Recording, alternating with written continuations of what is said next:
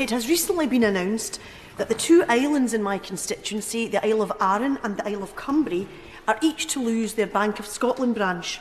Following hard on the heels of this announcement, Brodick Post Office on the Isle of Arran is also set for closure. Will the Leader of the House make a statement setting out her support for these vital resources for the viability of our communities, especially rural and island communities? And doesn't she agree that it's time to protect, in legislation, these crucial physical services in island and rural communities?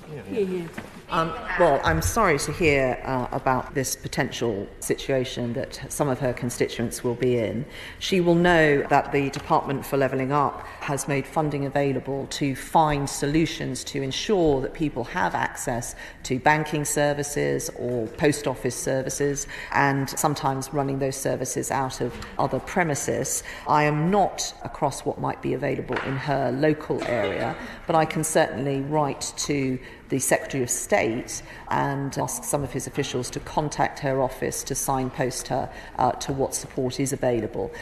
Even if standalone facilities have to go, it doesn't mean the services have to go. And there's some great examples of how those services have been able to continue running across the country.